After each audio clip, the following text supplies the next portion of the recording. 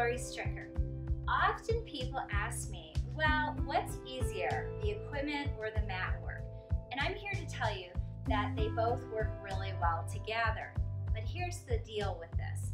The equipment provides resistance and feedback that often cannot be found on the mat. A really good example of this is the roll down on the Cadillac.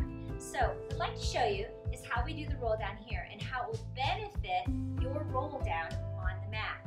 So here we go.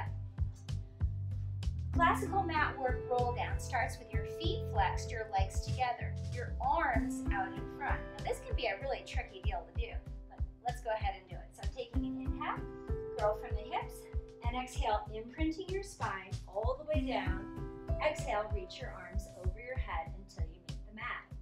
Inhale, reach your arms up. Exhale, lift your gaze and dive right through your arms, curling forward, reaching for your toes. Again, inhale, roll back from the hips, imprinting one vertebra at a time, all the way down, reaching your arms overhead. Let's take one more coming up. Inhale. And exhale, rolling back up. So that's kind of the sticky part. Either going down and getting the nice roll or coming back up. We want to make it smooth so we articulate and it's gentle in the body. Here's where the Cadillac roll down bar comes in. Place our feet along these curl poles, hold onto the roll down bar, about shoulder width apart, so it's very similar. And then give the bar a little bit of a press so that you engage your core side body muscles. And begin. Inhale, curling back from hips, rolling all the way down, one vertebra at a time. And then here's where the springs come in. They're such a nice partner. Inhale, lift your head, and exhale, peel one vertebra at a time, all the way back up. Now let's say when you're doing this exercise, it's still not feeling very rounded. Maybe it's feeling a little archy. We're skipping stuff, kind of like skipping stones across a pond. I'm going to bend the position a little bit. That could mean we start with the knees bent, just giving the hips a little bit more room to curl. So inhale, curl back from the hips, rolling down through sacrum, low spine, ribs, and then finally shoulders and the back of the head. Coming back up, inhale. Exhale, lift your gaze, start with your head, and peel and curl all the way back up. So that can be a really nice entryway to get your spine to bend if it's been a little resistant to doing so. Another way to do it is to bend your knees and stand your feet on the mat.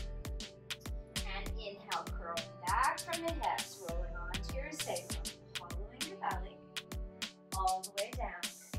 And gently hugging the shoulder blades back, lengthening out through your neck, looking straight up into the ceiling, and then curling and really firing up those abs as you scoop out your belly to come back up. One more way I'd like to show you for those who have tight hip flexors and feel a little sensitive to this is to come into a diamond position. So soles of the feet come together, knees fall out wide, and again, curl back from the hips, your sacrum, go back, ribs, shoulders, and then your head. And roll back up. Inhale it. And exhale, curling all the way back up. And then holding these back together. A really nice finish for this is to place your feet back to the poles. Cross your hands to the center of the bar and take your roll down to a side bend. So curl through the hips, rotating those hips onto your thighs, imprinting spine down.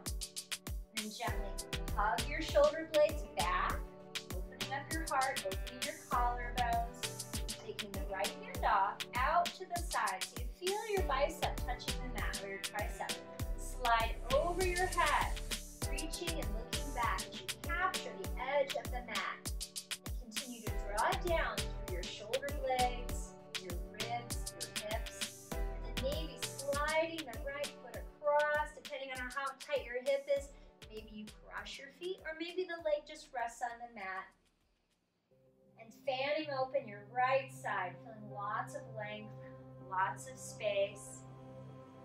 And then uncross, slide your foot back, find the chrome pole.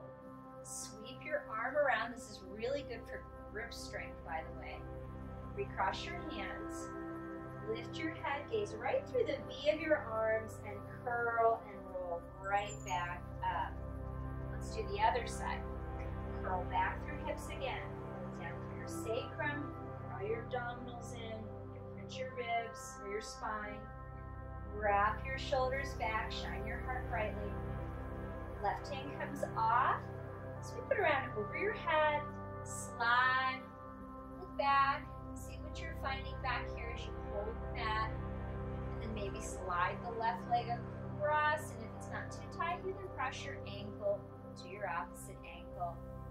Just settle down through the ribs and the shoulders and hips. And then across, slide your foot back to the pole, sweep your arm back around, recross your hands, and commit to the strength of your shoulders, your arms, your core. Lift your gaze, look through the V of your arms and peel and curl all the way back up. So thanks for taking a look at roll downs with me and the parallels between Pilates mat work and Pilates studio apparatus work, and I look forward to seeing you soon.